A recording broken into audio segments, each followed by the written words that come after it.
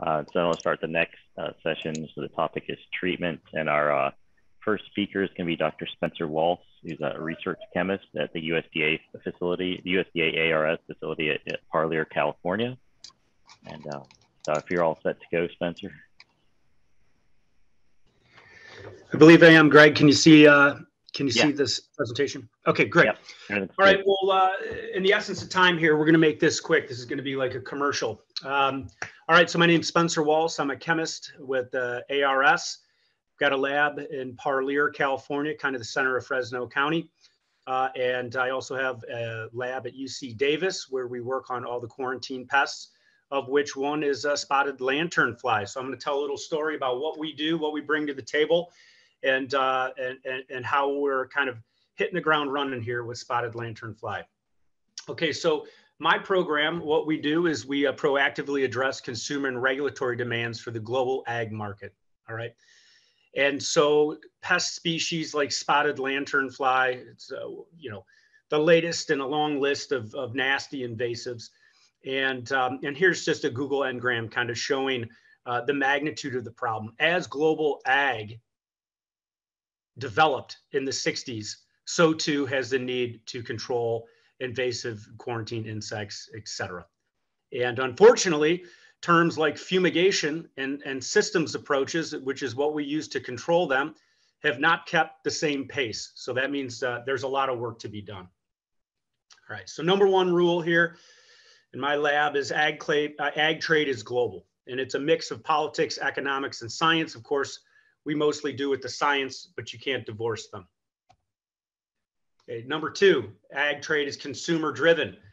Consumers are scared, at least in my opinion. Here's this phobialist.com, love this website. Scared consumers drive regulation, okay? And this is a topic for another day, but the things that consumers are most scared about is knowing what it takes to put food on the table. They want, organic, no GMO. They want dates in the summer. They want oranges in the summer, and they want peaches in the winter. I mean, this is what we all deal with, right? So with globalization of ag, we have increased demands on pest-free security, increased demands on food safety. So we need to use insecticides and herbicides. We need to use antimicrobials, but of course, the chemistries that we can use to control these things are limited. And this is the nightmare that at least I wake up to every day. Okay, so number three rule, you got to understand the system that you're working with, all right? And the system goes all the way from pre-plant and GMO strategies all the way through post-harvest channels. Well, we focus on post-harvest channels, and predominantly because that's where we have the greatest certainty in our control elements. As you work retrospectively forward in the system, it's relatively uncertain. So when we want to control a pest, we anchor our strategies in quantifiable certainty and rely less on those situations which we are more uncertain about. Okay, so here's a snapshot or a cartoon of the California citrus industry. It starts in the field. They pick the fruit, they put the fruit in the bins, they wash the fruit, they pack the fruit, and then they got to get it to market. This is where they make all their money. You don't want to think of the system like that. You wanted the system working retrospectively from where we have the most control, which is right before it moves to meets the consumer. This strategy, E.J. Corey, famous chemist, this is how he designed molecules. You start with the target you're trying to achieve, the one you're the most certain of. You work retrospectively forward, but backward. Okay, so one way to rationalize this, I think everyone will understand very quickly. We have a chamber fumigation. It doesn't matter if we do that fumigation once, 5 times, 100,000 times. There's low variation. We have high confidence in the reproducibility of that control measure. Conversely, when you take a field spray, you have relatively low confidence. So if you're building a train of thought to a trade partner that you've got a control of a situation, You want to increase reliance on those elements that you have confidence in. Okay, that's why we rely on post-harvest so heavily. All right, and we threw the consumer in here so you guys understand that's really the bottom line. Okay, so these approaches are really kind of recognized around the world, in particular through the USDA. Efforts of ARS in conducting research on efficacious pest mitigation systems, approaches, fumigations. This is what we use to open market access, retain market access. Okay, well recognized. A real poignant example of this in the last 10 years that we started working on was spotted wing Drosophila. Spotted wing Drosophila came in, got out of control very quickly, as we all know. It virtually shut down our export markets for fresh fruit to Australia overnight. You had all these industries basically stack up and say, hey, Spencer, start cracking at this problem, okay? Real interesting problem in turnip feeding larvae, et cetera. But there's a lot of money on the table. So the commodity boards all get involved. They grab me. The fumigation service providers all want, to help out. And so we work with them. And then obviously we liaise with the trade partners. And it's just Australia and New Zealand that really value their ecological security. Rest assured, they're probably watching this right now because spotted lanternfly is such an issue and is going to be even bigger. Well, in the sake of table grapes, of course, we define this system and we figure out how we can pick out or take advantage of certain elements in the table grape export system in order to continue to trade. And in this particular case, we started with methyl bromide, but we ended up shifting over to a sulfur dioxide cold treatment in order to preserve trade and essentially keep everybody happy, so to speak, keep the consumer happy. All right, now another probably even more appropriate analogy would be brown marmorated stink bug. All right, so this thing came through. I remember on Christmas Eve of, I want to say it was 2012, I got a call from New Zealand about the data that we had collected on methyl bromide, with methyl bromide in the control of brown marmorated stink bug. Of course, everyone was concerned with brown marmorated stink bug, or at least in Australia and New Zealand, because they started to intercept these in their shipments of consignments, started kind of automobiles and farm equipment and recreational vehicles. But of course, that concern also does extend to not only our horticultural sector, our exporters, but also the horticultural producers of the trading partners. Okay. And we all know, I mean, stink bug, this is the #1 issue in Australia and New Zealand.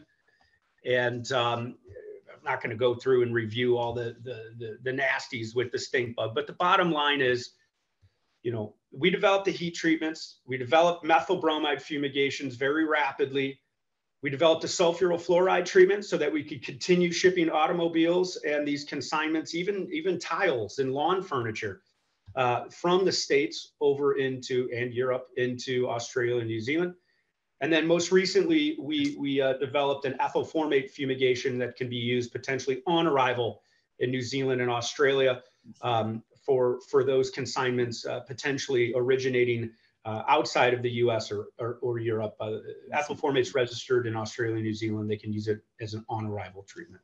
Okay, so that gives you an idea of kind of how we approach this, how we rapidly respond, et cetera. So the bottom line is these fumigants, you think they're a can of worms and Pandora's box, but they're actually the golden goose that in many cases allows us to continue trade. All right, and there's a lot to developing these post-harvest fumigants. The first and foremost is targeted efficacy. And that's that's the stage we are at right now with spotted lanternfly. But there's all this peripheral information that needs to be gathered: worker and consumer exposure, bystander and environmental exposures.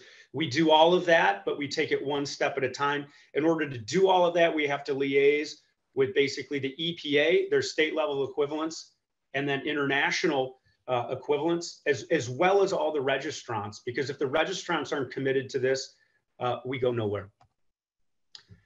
Not only then do you have to do that, and this is the looking down the road for spotted lanternfly. I mean, these types of treatments have to be coordinated with potentially foreign partners, federal and state agencies, and then of course local and county. Out in California, everything starts grassroots right at the county level, and it really complicates what ultimately is brought to the table. Now, the one thing you can't deny is that post-harvest fumigants work. All right, and I'm not going to spend too much time here with only 25 minutes talking about each and individual fumigant. But the bottom line is the ones on the top of the screen behave the most like gases. As you work down, these fumigants have more and more of a liquid property at normal atmospheric pressure. Those that are highlighted in green are ones that we're going to be targeting first with spotted lanternfly. So phosphine, other than fertilizer, this is the most valuable agrochemical in the world. You've got sulfuryl fluoride. Its post-embryonic toxicity is unparalleled. We have methyl bromide. This is the gold standard. Methyl bromide is so important because it is registered everywhere. Okay. Not only is it efficacious, it is registered everywhere. Hydrogen cyanide. We're starting to see a resurgence in the registrations of hydrogen cyanide. We've got propylene oxide. This is the most like methyl bromide, indiscriminately alkylates, nitrogens, and sulfurs. And then we have ethyl formate, which is very attractive from a grass, generally recognized as safe perspective, residues, et cetera, and can be incredibly toxic to surface pests. Ethyl formate's use on post-embryonic spotted lanternfly, this is a no-brainer. In fact, I'd say this for all these compounds. We're concerned about eggs. Almost every fumigation project we work with, eggs are what we're trying to target, with the exception of brown marmorated stink bug. Okay, another real important complexity of post-harvest fumigants, what you got to understand is how they work. And we can generally group them into two groups. We've got those that are reactive. Like I said, methyl bromide and propylene oxide react with nucleophiles, really any nitrogen and sulfur in biomolecules, RNA, DNA, you name it, proteins, they alkylate them. Okay, so you not only have the initial toxicity, but you have all the fallout toxicity associated with alkylation. You got sulfuryl fluoride, all right? This must hydrolyze to release fluoride in order to be toxic. The other hydrolysate, fluoryl sulfate, is relatively non-toxic. So you got to react to release the fluoride.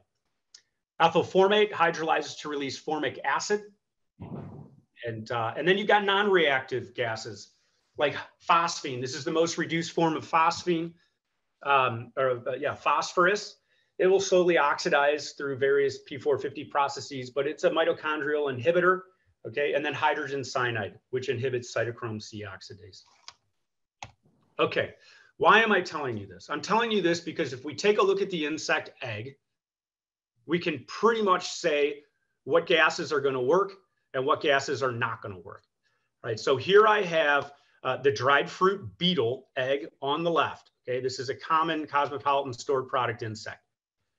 Beetle eggs, for the most part, are like bathtubs, porcelain, thick chorion.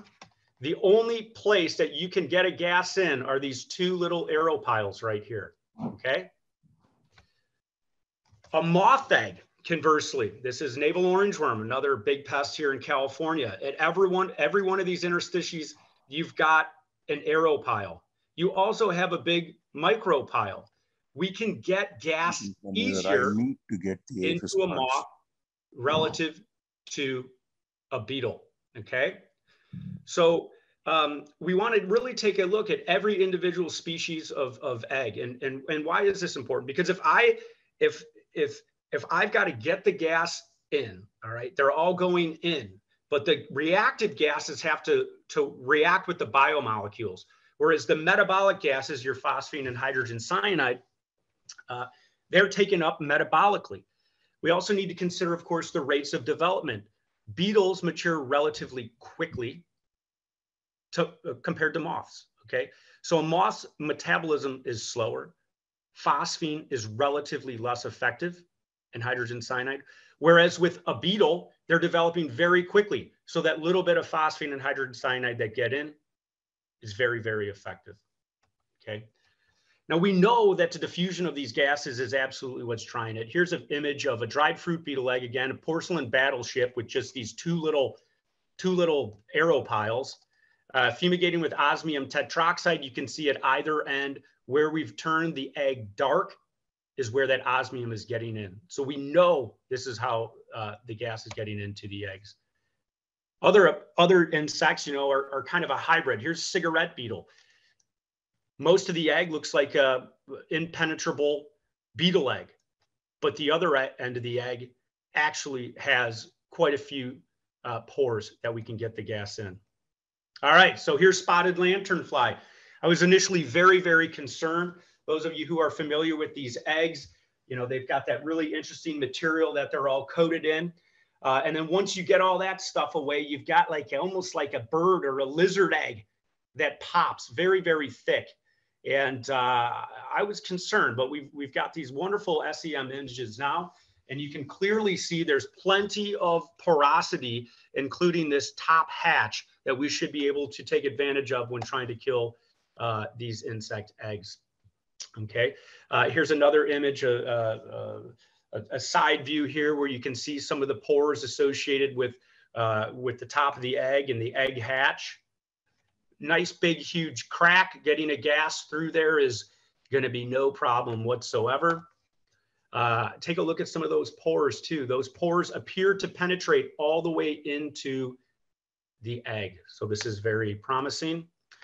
I don't know what quite these structures are, these hexagonal structures on the surface. I still also, as a chemist, am just amazed that biologists try to tell me these are one cell. I just cannot believe these structures are so incredibly powerful. Okay, so very important is this egg hatch, right? We can use this to diagnose survivability following the fumigations. So obviously we'll have our controls and we'll understand control mortality and deal with that statistically, but we will be able to very easily confirm vacated or surviving eggs following a treatment. Okay, that seems to be the little lip that seals the door into the crevasse. Okay, so what are we doing here? Well, we teamed up with Tracy Lessie and her team in November of 2022 to go out and collect, I think, 1,000 cages worth. Each cage has probably got somewhere between 20 and 40 egg masses on it. We've shipped them over to UC Davis, where we'll be doing a series of fumigation treatments. And generally, we're going to be starting with the maximum rates or applied dosage that are allowed for each of these fumigants over generally long time courses. And instances like this, where we're trying to figure out if fumigation is going to work, we're going to go with the heaviest schedule, so to speak, and then work backwards from there to see if we can peel off. All right, we're repping this out. We're doing multiple pseudo reps or cages per treatment. We'll repeat and refine this each year and eventually work towards a commercial scale. It's important to note that it's actually the fumigation service providers who first approached me on this. They were getting call after call from New Jersey and Philadelphia wondering what's the schedule that we should be using to transport these basically non-horticultural consignments, and nobody knew. So that's going to be a big goal of this project, is to figure out if any of the schedules or any of the opportunities we have on the books right now for commercial fumigation are going to work. Okay. So one of the treatment nuances, and I think there's going to be a lot of things that we learn in this study that are going to be applicable to others. One is that there's a tendency for some mold to grow on the wood and or eggs. And we always use a potassium or sodium sorbate dip in order to minimize that mold, which really allows us to isolate the effect of these fumigations moving forward. So all these eggs before treatment, when they're warmed, are getting a sanitation treatment. They go into the chambers. These are all naked fumigations, trying to determine what the efficacy or what exposure is required for efficacy. They're fumigated. All right. We sent 300 cages to UC Davis. All right. We sent and fumigated a set in early February. Another set just arrived, I think, yesterday. And we'll do another set in April. These are all from the same cohort collected over the same 4 or 5 day span. Right? The February and March groups are going to be refrigerated or further winterized following the treatment. And then all 3 groupings will be warmed after April fumigations. Now, why are we doing this? Well, we need to identify the impact of developmental latency on fumigation efficacy. Okay. This is incredibly important because we want to figure out when and if during the export of logs, which are harvested in early winter through mid-winter, or any consignment thereof, should be treated to control SLF, should the need be there. Okay, and why latency? What are we talking about? Well, this pest right here, this is one that we've worked with in citrus for about 25 years. No, I would say the 80s. That's more than 25 years ago. This is Fuller's rose beetle. This little guy here, they lay, well, it's all females actually. They lay their eggs up in under the button of oranges, and this is our #1, has been for years, #1 quarantine pest with Korea. Okay, so it's a big deal, and these eggs also have a very long duration of latency. Sometimes 4 or 5 months will pass before these eggs hatch, even under refrigerated conditions. And we'll do time-lapse photography just like spotted lanternfly. And there'll be no nucleation in the egg, for months and months and months and months. And then boom, over a 2-day period, you'll get nucleation, and then 2 days later, out comes the neonate, right? And we have a sneaking suspicion that that's what's going on with, of course, spotted lanternfly. And we need to get a handle on this. Now, the one big difference, important difference between spotted lanternfly and Fuller's rose beetle is that spotted lanternfly has all these cracks and crevices where we can get these gases into the egg and hopefully make them count. These Fuller rose beetle eggs being laid in oranges and in sprinkler heads, etc., are really quite impervious to gas and water. You can see these images here, just these small little arrow piles. So that's one pro we've got working. Even though we've got this latency with spotted lanternfly that can be complicating, we feel that the porosity of the eggs is going to make it more amenable to fumigation, and time will tell. I'm really looking forward to reporting results out to the APHIS team and all these cooperators as soon as we get them. But we've got to be patient for another 2 months because we've got to see what this effective latency is. Hopefully, Greg, I kept it in the within the time frame allowed. Thank you very much. Yeah, I really appreciate you condensing that down. That was a ton of information for you to squash down from 45 to 25. But yeah, I appreciate it. And there are a couple of questions in the Q&A if you want to go in there, Spencer, if that's all right, and address those. I think there was just the one actually right now that was related to you about, do you expect methyl bromide to be exempted from the phase out forever? I don't know if that was a question you did. Do I? Yeah. I hope so. I hope that my hope is that folks understand that the critical role that methyl bromide plays should be protected. And take brown marmorated stink bug, take spotted lanternfly, take spotted winged Drosophila.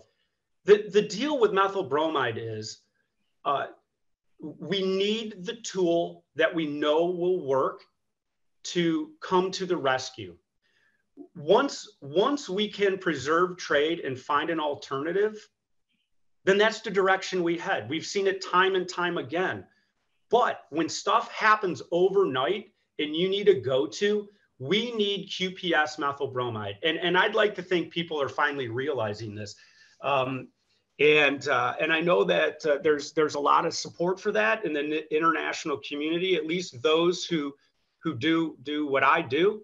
That's the world we live in. If you take methyl bromide away, you're really missing an incredibly valuable tool that's versatile. So I do expect GPS methyl bromide to continue. I expect its use to continue to be more and more, let's say, governed and examined under a microscope, so that we're not frivolously using it, or you know, using it in scenarios where they're not absolutely required. But certainly, spotted lanternfly is another great case of how having that tool right out of the gates is very powerful. All right, thanks, Spencer. Okay, so we'll go on to the next presenter, which is Dr. Phil Lewis, and he's with our Forest Pest Method Lab with the USDA in Massachusetts. It's like you're all set to go, Phil. All right, thanks, Greg. Yeah, I just wanted to go over some of the treatment and management approaches that we've been looking at for spotted lanternfly. And you know, our lab is very much the research support for various programs, including the spotted lanternfly. And wanted to give it a shout out to my great technicians who helped make all this possible, Amanda, Emily, and Melissa, who joins us in the summers. So I wanted to today just briefly show some of the results that we've been, projects that we've been working on this past year. First is egg mass treatments with soybean oil. And then also looking at air cargo and the transport of spotted lanternfly by that route into other states, and then using this simulated cargo space as to test different aerosol treatments. And then also a project looking at direct sprays of non-insecticidal products, oils. But before I go into those three, I wanted to get into some of the work I've done previously. I usually don't speak at the summit here, so I thought I'd just give a brief overview of some of the chemical treatment approaches that we've done, traditional chemical treatment approaches for spotted lanternfly. And early on, when spotted lanternfly became a big issue in 2017, 2018, I did a bunch of comparisons, treatment comparisons. And the most traditional approach that the program has been employing, and also the State Departments of Ag, is a bark spray application of dinoteffuron, which you can see occurring there, and also looking at different these systemic chemicals, which the tree can take up and transport around and be effective in that way.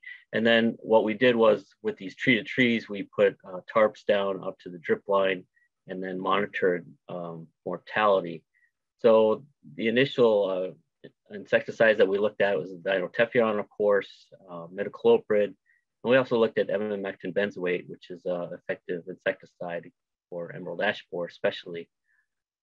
Trees were treated in late August, and then we monitored mortality on the tarps over a 6-week period, and basically going every 2 or 3 days, Monday, Wednesday, Fridays in general, to check the tarps and clear them and reset them. And some of the treatments are quite impressive, and this is a 4-hour count. You can see hundreds of lanternfly, and flared wings to show evidence of the poisoning that's happening there. So the results from 2018, I just want to show this graph briefly. This was a high population year. You could see the average. We had 4 or 5 trees in each of the treatments. We did a trunk injection with the dinoteffuron in green here. The traditional bark spray was in the red, and these are average numbers of dead lanternflies on the tarps. And then trunk injection with the metacloprid is in this line here. Emamectin benzoate was basically no different than controls. It just did not work at all. The insects were just not susceptible to it. But you know, these first few sampling days, you can see the averages are over 3,000. Some of the trees had over 7,000 after 2 days, so it's quite impressive numbers. And I just wanted to give a few brief takeaways from this study. And what we were seeing was just this continuous wave of lanternflies coming into these trees. It was a property that was managed, and so the trees were actually out in the open and had open grass around them. But out in the woods near the property, there were large tree of heaven nearby that probably was the source for all these insects that were coming in. One thing that we did notice, and has been mentioned before in these talks, is that there's certain trees, and I saw this year to year as well, that certain trees were attractive to the spotted lanternflies, and we're seeing more mortality under some of these trees than others with the same kind of treatments. Overall, over this 6-week period, we had over 250,000 insects that were counted on the tarps. It was quite impressive. We did see this catch decline over time. You can see on the graph here, starting in mid-September, start to see this decrease in what was caught. And that's been mentioned before in these talks as well with the migration. And so we see once the adults feed and mate, they disperse. And that was what was happening at these plots. So just as a summary then, we saw this trend of the dinoteffuron trunk injection had the highest residue values and also had the highest mortality. And this is what we saw for those trees that were treated. We had a huge amount of product, 100 parts per million in these trees on average. But then we see this decline over time. So by the end of the season, we're averaging about 50 parts per million. And for the other chemicals, for the trunk injected imidacloprid, it was much less, but stable over time, 35 parts per million. And the same with the bark spray. So this is the same chemical, dinoteffuron, but put out as a bark spray. And then I think what happens in this case is that you get continuous uptake from the bark. It's like a source for the tree, so that those levels were consistent over time and came in at about 12 parts per million. I've been asked before, well, if we're seeing such high numbers, maybe we don't have to treat every year, but especially for dinoteffuron and the other treatments, that we see pretty minimal carryover, maybe 1 or 2 parts per million at most that we'll see in the following year from these treated trees. Another thing to keep in mind is for the trunk injection compared to the bark spray applications, you're putting on 11 times more product.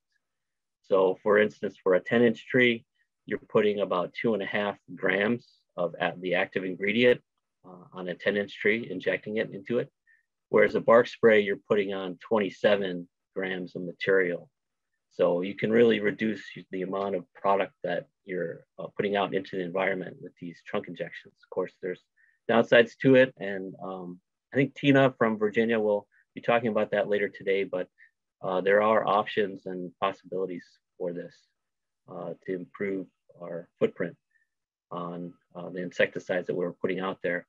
The other question, and one that I am curious about too, is that we saw this trend for higher mortality with the trunk injected dinoteffuron. And I haven't been able to design a study yet or take the time to do it. But my question is, for imidacloprid or these other treatments, we're getting this immediate knockdown that you see for the trunk injection dinoteffuron, probably because of these high residue numbers. But for the other treatments, the possibility is that they're just not being impacted so quickly. And so they might land on the tarp and then hop away or fly away. And we're not actually counting that mortality because they're just not present in those tarps. So that was just a brief summary from previous work I've done. And then to dive into stuff that we've been doing the last few years is looking at large scale implementation of egg mass treatments. And this was undertaken by our field operations arm within PPQ. And we're using this golden pest spray oil. It's a 93% oil. It's mixed 50-50 with water, and it's labeled for egg masses, gypsy moth egg masses, which is originally why I started looking at it. I was familiar with the use of that product. And then it's also now labeled for spotted lanternfly egg masses. And the general approach is to apply it as a spot treatment when we see these egg masses. So this is a situation that we typically see in the field. So instead of trying to scrape all these egg masses, it'd be much easier just to do a treatment spray.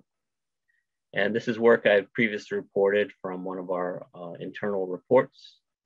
And what we saw, just one slide on that. We could tested traditional insecticides. Some don't work. Chlorpyrifos and Tempo seem to work well, but golden pest spray oil was fairly effective in these early studies that we did. And we continued to pursue that, and then that was then deployed in 2021. So this is the typical setup. We have tried to target individual egg masses for monitoring to look at emergence, and you can see the numbers and the push pins.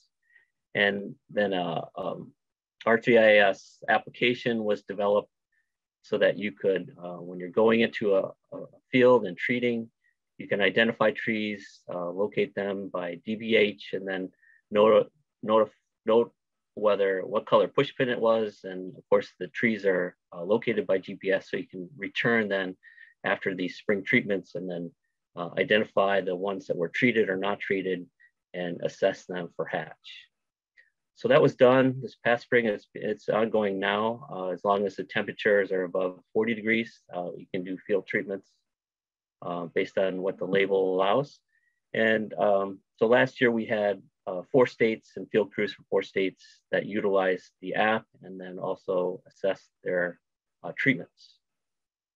So what we found, I decided to make 4 different groupings of hatch, and from 0 hatch to 1 to 5 nymphs, 6 to 10 nymphs hatching in each egg mass, and then greater than 11.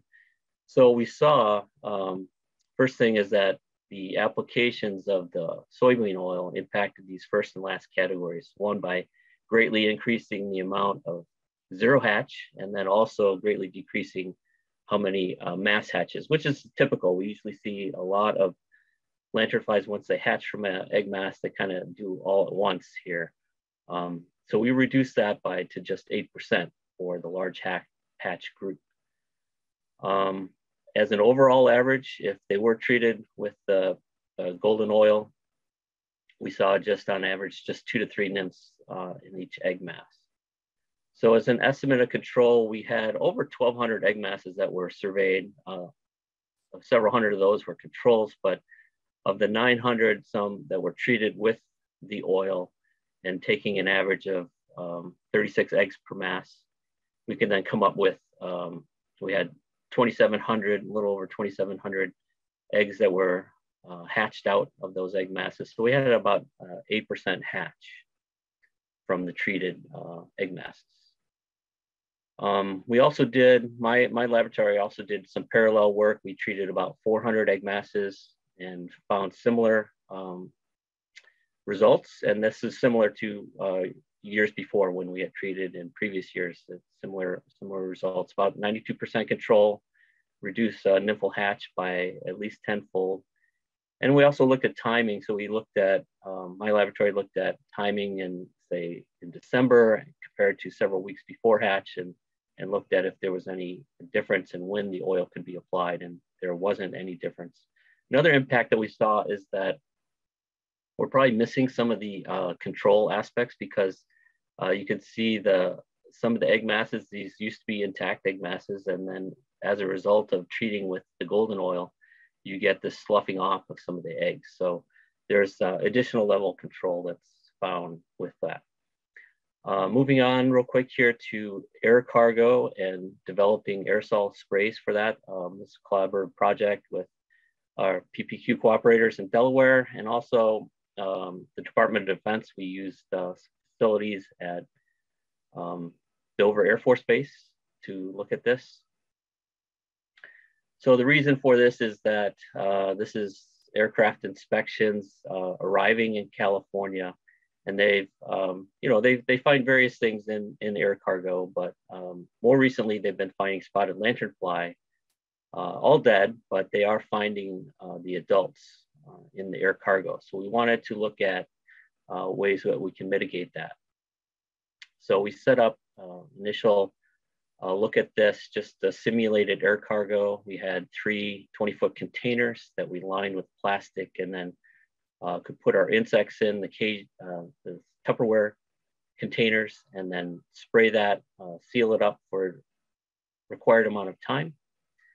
And this is just timing the spray so we can get the required amount of grams per square footage in there. And so just 2 slides then on results. We looked at early season adults and tested various products, but I'll just show you the one that worked the best. And we have tested some products that we've used before, but that are not available any longer.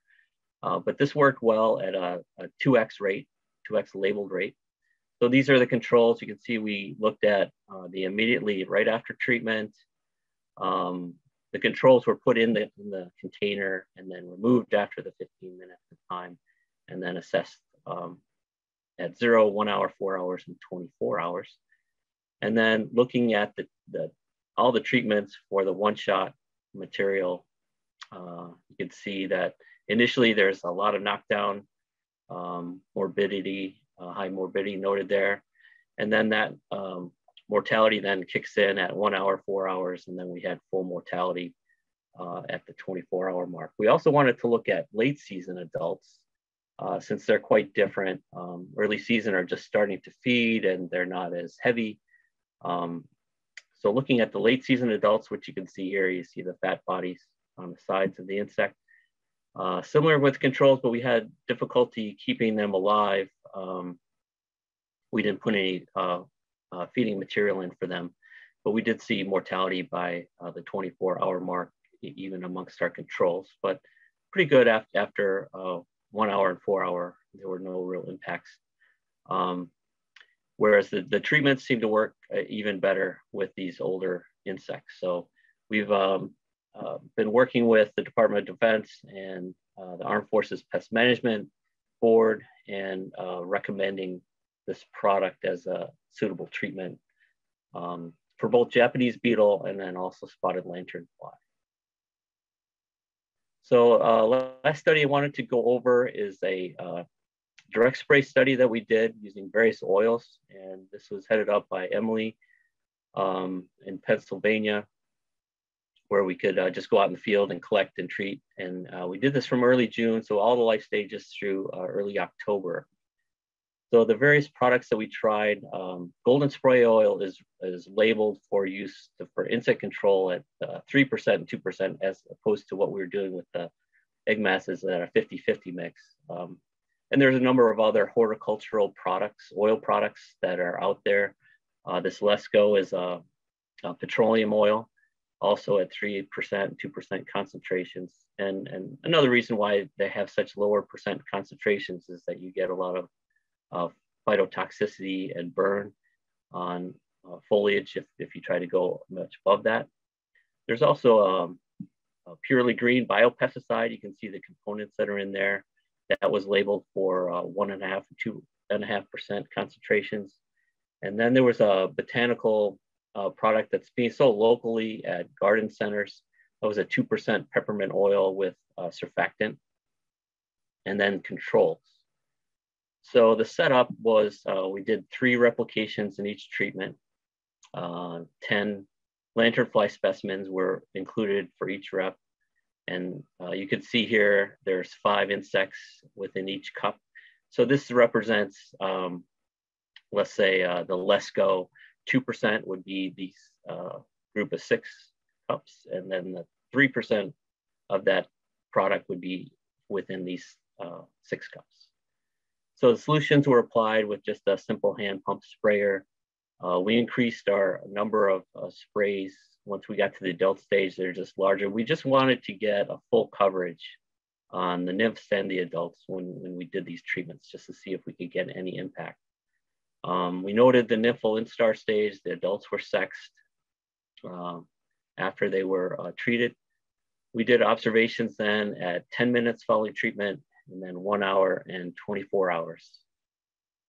So results for the nymphs, you can see here's in each column, this is the treatments, 3% and 2% of the 2 different oils, the purely green 3%, actually 2.5% and 1.5%, and then the botanical product.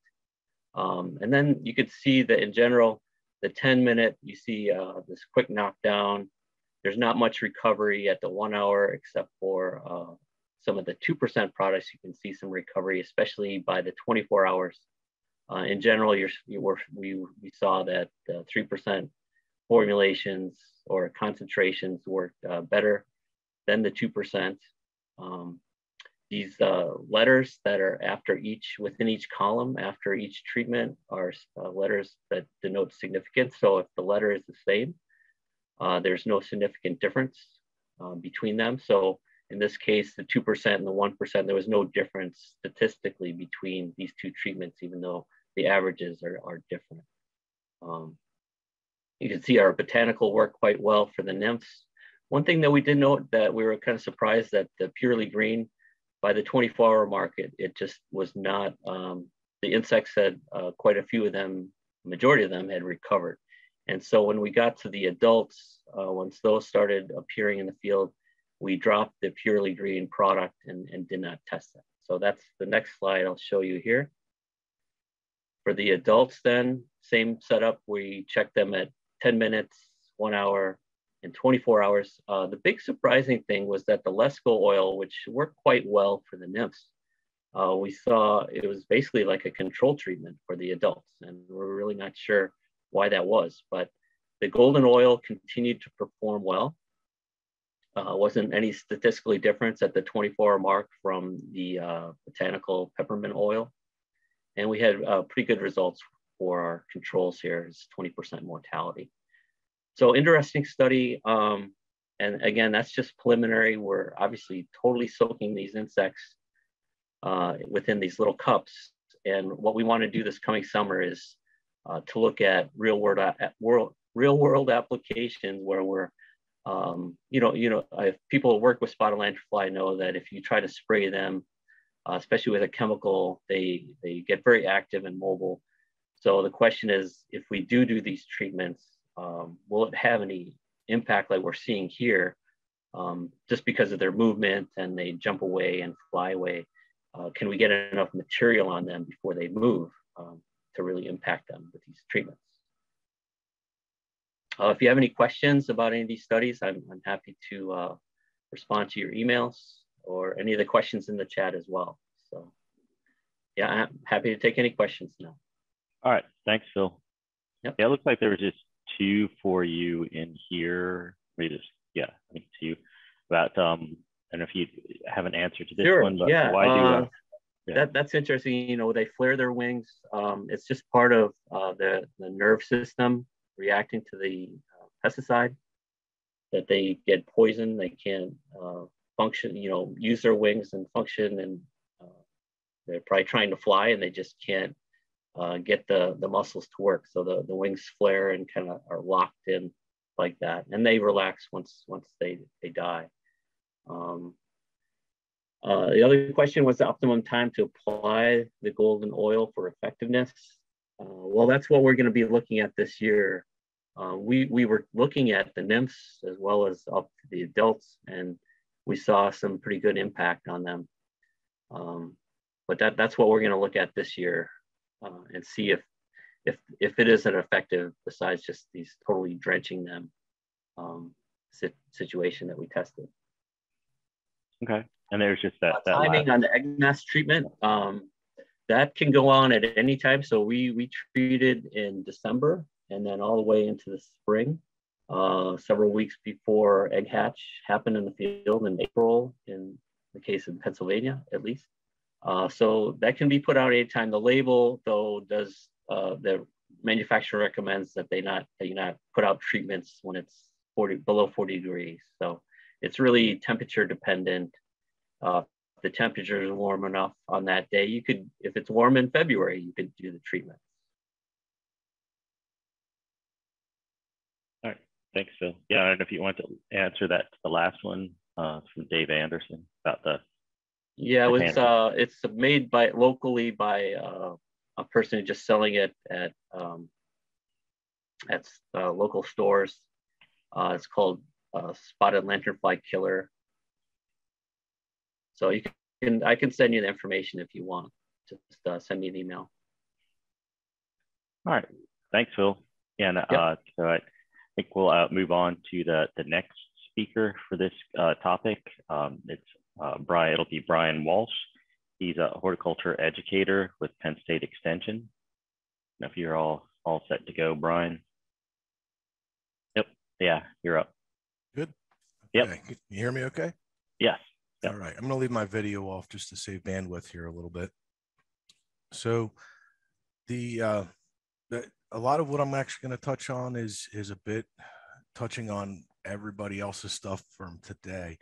And really the landscape treatments, the ornamental treatments are really dependent on timing and the location of where the insects are at and host at that point. And so we can advance here. Whoop. So really understanding that movement and timing really should be what drives your decision making on where, when, and how to treat. And that combination of everything, including as Phil was just talking about, it really, we really need to understand those issues. You know, eggs, they're stationary, but they can be really difficult to reach. Detection is problematic, as Joe Keller was pointing out. Maybe 50% that I think he said that they were seeing from the ground. The nymphs, there's constant motion, but there's no flying. But that doesn't mean that they're not leaving the scene. And Kelly Hoover showed that with the forest study. And when we get to the adults, there's a lot of motion. The flying can make those populations rapidly increase and decrease. And it's probably the most easy point of detection when the numbers are high in terms of life stage. But when there's low levels of population, it's very difficult to actually to detect them.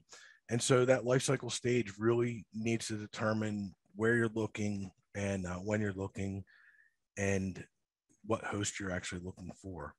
And so if we take that whole environmental picture and we break it down of where these things are really thriving at, we can say natural forests. Laura Lade's work did a lot with this, and really they're not moving deep into the forest. They're not staying there. They seem to be more of an edge species. Agricultural crop landscapes, we see these with the exception of grapes, huge exception for grapes. But for the most part, we don't see this being a crop pest that's attacking things like alfalfa or, you know, even in the apples and the peaches. Most of the growers around here are comfortable managing lanternfly with their normal regimen of sprays. Where we do see a lot of lanternflies are like bloom marsh, like Rick and David were showing today. There's natural areas, unmanaged right-of-ways, think riparian areas, power lines, things like that. They tend to be full of invasive species, and which this bug definitely has a hankering for some of those invasive species that are all over in Southeast Pennsylvania. And then we get that intertie of the suburban landscape where we have those natural areas, the ag areas, and then we get down to that urban landscape. And urban, I don't mean it as a city, but more as the manicured, right? So where you have the plants are all planted intentionally, maintained, that kind of thing. And when we look at that, this is a site in Topton and Berks County. Work's been going on here. I believe Julie mentioned it yesterday, since 2018. It is a good mix of all those areas. And when we look at this site, what we see right up the middle is 50 red maples, and they're perfectly replicated in age, size, planting time. And they really have been a good place to do a lot of work, a lot of studies over the years. And that whole intertie together really seems to be where we see lanternfly moving throughout its life cycle in a given season. And so when we look at this site here, we see that there's a little access road going out into this field, and that's where we usually park when we're doing our work on site. And June 2020, this is what we saw after 3 hours. This is my truck. These are first instar nymphs. And the question is, well, why are all these nymphs leaving the trees and trucking across this field, which was planted in wheat at the time? And so we walked out into the field, and what we see is those nymphs were very happy off the trees and getting a food, getting a meal from the different plants growing in that wheat field, either the stalks themselves or the weeds that were growing interspersed in. And they were just moving right along. And as we continue to monitor that site in 2020, by the 4th of July, you can see these are our first instars. We started a little bit late after the hatch. We were tied up a little bit with blue marsh, but you can see that population dropped right down by the 4th of July. Second instars barely makes a blip there. And this is across all 50 trees on that site. And this 8-foot live counts, this 8-foot is, I'm going to reference a couple times, is what we can comfortably see touch to 8-foot that we know for sure we're validating the proper life cycle stage. We do count above that what we see, but it's very difficult to discern first, second, third instars amongst each other above that 8 feet. It's just difficult to see. But what we see here on this site is that all the way through August, we really didn't have any population on those 50 red maples to start to speak of. And then suddenly around the end of August, we start to see the population just start to tick up with the adults. And then at the end of September, we see this massive spike. And that correlates really well with what Phil was just showing on that site with the where they had the tarps on the ground. He saw his population drop off there. And we see this timing move to red maples. And going back to Joe Frances, to some of the other people I've heard about walnuts, really where we see that walnut going on is in that mid-August range. 4th instars really see a push to walnuts, but that's a different talk for another time. And so we see this. We see them populate, that population fluctuation, and that red line being what we see in that first 8 feet. Above that 8 feet, we can see the adults very clearly up through the canopies. You see that number just spike at the end of September. And so in that 2-week period, we saw that spike go from 509 across 50 trees, not very many per tree, up to 16,400. And it was an insecticide trial site. We know we killed about 9,500. And so when you add that in, our average influx there was about 516 per tree in a 2-week period. And that's really when we see a lot of people panic, and we see a lot of those things. If you were watching the outreach yesterday, when we see the flamethrowers being reached for, we see all kinds of things that shouldn't be used to try and kill them, and people kind of freak out, and it's understandable. And so we look at this. Can we predict where they're going to be? Can we realistically do that in the landscape? This is a shopping center in Collegeville, Pennsylvania, Montgomery County.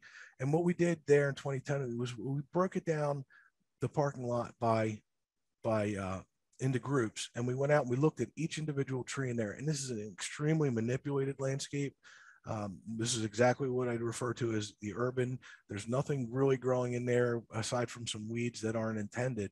And when we break that down and we look at the different tree species in those lots, and this particular lot here, lot D, we have 5 crab apples, 1 Yoshino. You can see that the species of trees, and these are the numbers of the tree by species, and these are the counts. And if we look at the maples, the red maples make up overwhelmingly what was present on this site. And so when we look at that, and we looked across all those parking lots in a 1-day shot, overwhelmingly per inch of DBH of stick, we see that there's 13.24 lanternfly adults per inch of DBH, and no other species of the species that are present on that site came close. And this goes back to that question of what are they most likely to go after? The answer is always going to be, it depends what's available on the site, which is very frustrating for folks that are trying to learn what they should be preparing for. If Tree of Heaven is there, that will be what they go for at certain times of the year. And as Phil just alluded to, as we see that break off most of the time, right? It's not always that way. And so what chemicals are we going to use to treat on something like this? Well, the application timing in October, it's not good for getting uptake of a systemic. You can use your pyrethroids, you can use a contact. And if the eggs are already being laid and done, should you still be trying to spray that pesticide if you're wrapping up the season and they're just kind of hanging out? And to that end of integrated pest management and trying to reduce the impacts of unneeded uses of insecticides, it really makes a difference on your timing. I would say go to the website, and under the manage bar there, you'll find our new management guide. Jillian was showing this yesterday. This is really a fantastic resource. Amy Corman was referencing this yesterday, and we break that down. And there's other publications we have that can help with that. There is no silver bullet with this. We have a lot of insecticides that do very well against this insect, a lot of contact insecticides, a lot of systemics, and it really matters how you're going to apply it. As Phil was just showing with injection versus trunk spray, as David and Rick were talking about this morning, doing those big applications, doing contact sprays, the life cycle makes all the difference. The life stage, the timing, it makes all the difference, as well as where you're doing this at. We have those management guides. I highly recommend that if you're going to do treatments, that you look at them. And then we look at that egg deposition timing. And Julie talked a little bit about this. Been working with Dennis Calvin on this.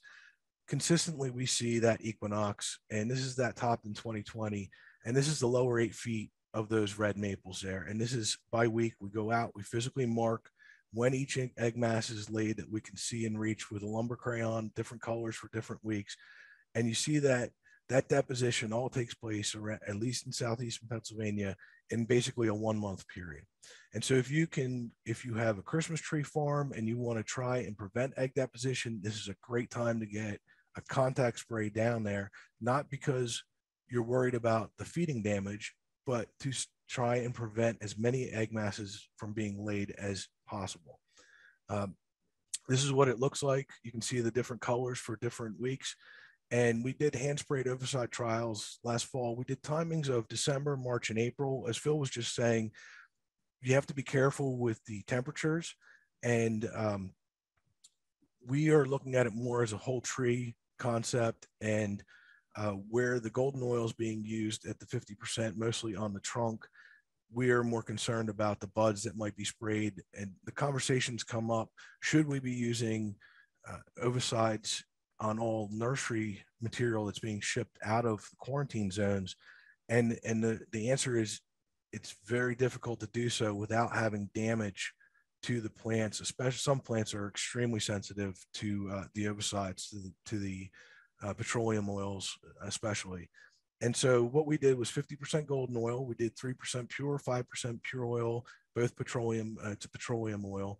And we did 4% in PEED, which is insecticidal soap, applied alone in December, March, and April. And then we did that in December and March, followed by 3% pure oil in April. And the reason we did the insecticidal soap is that quote waxy covering is actually a protein, and it washes away pretty quickly with soap. What Spencer was showing earlier with the eggs are fascinating. The way we went out and found out our hatch rate was, we get out there with magnifying glasses, we get into this with dental picks, and we look at those eggs. And Spencer showed the image of the trap door is fantastic, and I love the fact that we call it the same thing. It's the trap door. We go out and we physically probe them with dental picks and see how we do. And when we got done with all those hand applications, the 50% golden oil did the best, statistically different. And also the 4% in PEED soap in December did better. The idea being that we took that waxy, not wax coating off, and allow those eggs to be exposed to the environment and desiccate. And the only problem I have to point out here is that when we did the 4% soap in December, followed by April oil, somehow we got better than our control hatch here. And so this is showing the percentage, the proportion of hatching. And Joe Keller did this, which is just, I think, the greatest graph, because then what he did was he broke down, and this shows a little bit like what Phil was just showing, what percentage of those groups, he had them grouped together. And what Joe did here is he took each individual egg mass in that study, and each circle represents an egg mass. The bigger the circle, the more eggs. And you can see where the individual egg masses lined up. And so even though we have 50% golden oil in April doing very well for control, I mean, we're down into the very similar to Phil's numbers, 80 to 90% control. We also have at least one egg mass with 100% hatch, and a good number of them pushing 50, 60%. And so this gives us an idea of what we can we can expect realistically. In our management guide, we say that you can get up to 70 to 80% control. And so when we look at that as an operational recommendation for landscapers, for arborists that are going to go out and do that treatment, we look at the egg mass deposition in Topton at the site, and we know that of those 50 red maples, was showing what eggs were laid in that first 8 foot, and then the blue lines there are what's laid above 8 feet.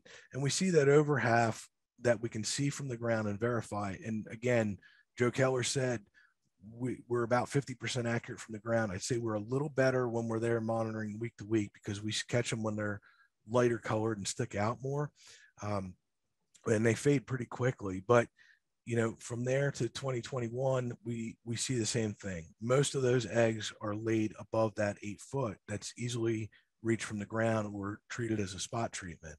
And this goes back to the work that Dennis Calvin did a few years ago, where we see that and this I really have to say, this study is done with trees that are in the wooded area, where their lower branches don't start from many feet above the ground, many meters above the ground, compared to our ornamentals that I'm looking at, where they're more uniformly structured.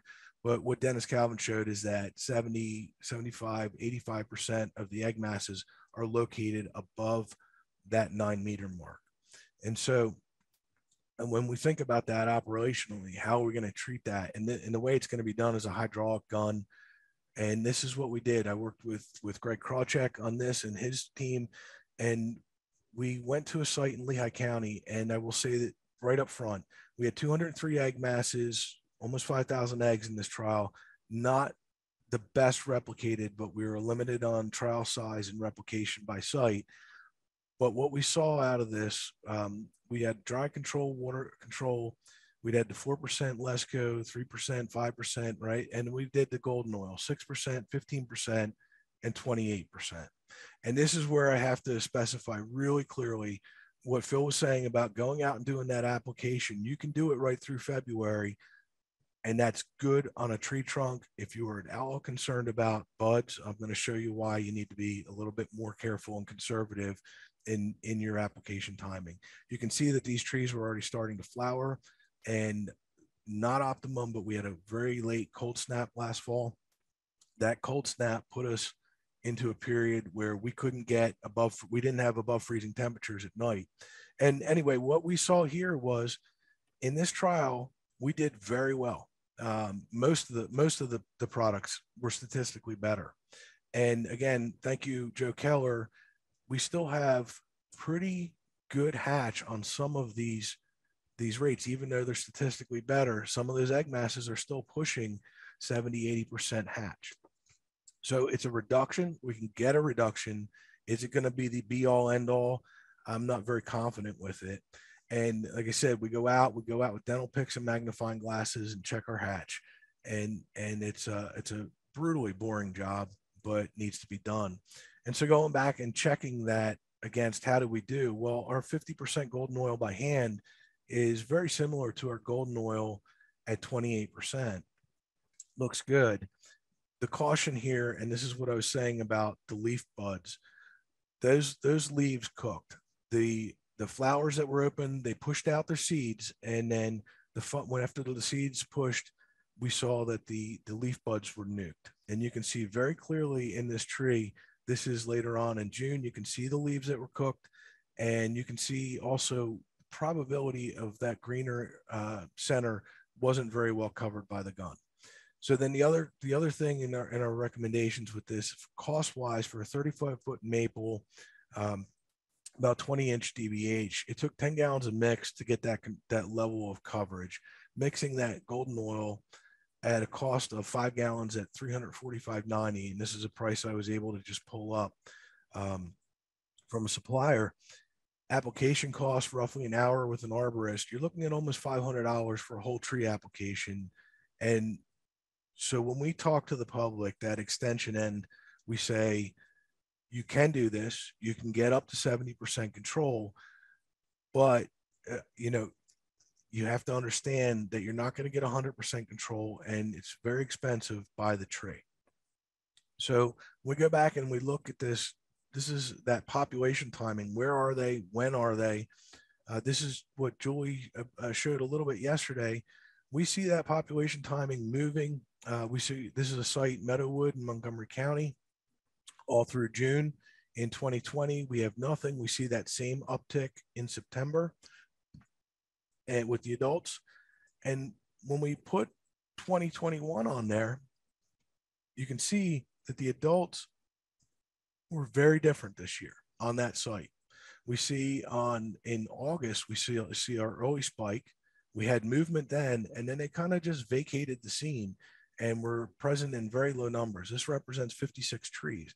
And so if we're only seeing 150 at egg laying time, across 56 trees, there's not much there. And does it warrant that application? And that's a question to be asked when we're dealing with this in terms of an IPM approach. Should we be carpet bombing with a pyrethroid when there's so low numbers? And the question then is, well, how many eggs did they lay? On that site in Meadowood, the green bars are how many eggs they laid across the 56 trees in 2020. The red ones are how many we saw deposited in 2021. So remarkably lower. And, really, what does it mean? Well, in Topton, we saw that spike again this year, the green line in that egg laying period. And that spike for all combined at Topton for 50 trees, it is nowhere near what we saw in 2021. However, our egg deposition is really, really pushing closer. And so what does that mean? Well, they were there at egg laying time, the adults. That's probably first and foremost that just happened to be the timing when they were on that site compared to the other site. But now, should we be concerned about this being an uptick again next year? And so we asked this question: is the population collapsing? I've had that interview. I've had so many people ask this question. It's been to every extension office in this end of the state. Where are they? Where did they go? Did it collapse? Should we treat? The should we treat question, if they're not there, IPM tells us that we should. Is it worth it to go out and kill all those non-targets to get just a couple? My guess is no. My feeling is no. Back to that site in Montgomery County, the shopping center, when we did our survey this year, we had 146 on those maples compared to 4,700 on our one-day count. And I can say that in 2021, we did monitor a subset of those trees in each lot throughout the summer. So I know that this wasn't that they were there and then gone. They stayed low, they stayed suppressed. They're not gone, but they're not there. This shopping center manager spent over $35,000 treating for insects for lanternfly last year, did not treat this year. And this, you look at these population numbers. Now, when it comes to the eggs that we saw in 2020 in the shopping center were 314. Most of these trees are smaller. They're stunted. They're island trees, shopping parking lot island trees. We had about half as many eggs deposited this year. Nowhere near the right proportion for the adults that we saw. But I think this is more probability to do with the trees are very small and not exactly favored for egg laying. But we don't know. When Julie talked about the poll study, the utility poll study that we're doing, this is great. This is 3 years of population study here. And she showed this yesterday where our 2019 numbers that we killed with these pole traps are big. Our 2020 numbers are lower. Our 2021 numbers are so low that they're negligible. They just never, I think it was just about 1,300 for the whole season compared to the 14,000 the first year. And so we asked that question, are they gone? Is the population really declining like it looks like there? And from that site where the pole traps are to where we did a Bavaria trial in Blue Marsh this past fall, it's only 3.6 miles away. And these are the numbers on the Atlantis trees at the Blue Marsh site where we were following and we were doing insecticides here dinotaphuron applications as well as Bavaria applications. And we're seeing number per tree across 20 trees, 200, consistently moving through there. This little blip here is an application. This is an application. Numbers per inch are very much higher. Now that's 3.6 miles away from where the population has declined so drastically 3 years in a row. And this is what it looked like. This is honeydew coming out of an ailanthus tree in that Blue Marsh Bavaria trial in the end of September. This is the amount of honeydew volume coming out. And so can we say that the population is gone in Berks County? Can we say it? No, we can't. We can say it is spotty from site to site. A few miles makes a big difference. Across the sites that I've been involved with monitoring, we see just drastic reduction in numbers. Percent lower. Well, here's the shopping center, right? We're 97% fewer seen this year than the previous year. We get to Topton, 75% fewer seen. This is total counts across the board. And so, the numbers are down in all of these areas. The question is why? What Spencer was showing with the late development of the eggs, I think, is very much to do with. We had a very cold snap after hatch started this year. It really stalled things. And I wonder, does that make a difference? We're seeing a lot of native predators picking up, assassin bugs, wheel bugs. We have weather, we have host fitness decline. Well, there are areas that can take you where we have population drops where the host fitness is just fine. The ailanthus are standing strong, and we have just greatly reduced numbers from just 2 years ago. I would say all of it is probably has something to do with it, just population dynamics. Can we say it's a collapse? No, I don't think we can. We can say that we are seeing greatly reduced numbers in some areas, and we have to get better at looking at that 3.5 mile range. We have to get better at looking further out. We have to get better at looking at what host plants are on. If they don't necessarily need those trees early on in the spring, and they're just as happy to feed on lush growth of viburnums and everything else, and I didn't get into all of that today, there's not enough time. We need to be better at looking at the whole bigger picture. And so these are the technicians and two volunteers that helped. They do just the most amazing work, and it's so exciting, I know, for them to be out there when they're counting zero after zero after zero through July on those trees. But they do it, and they do a great job of it. So thank you.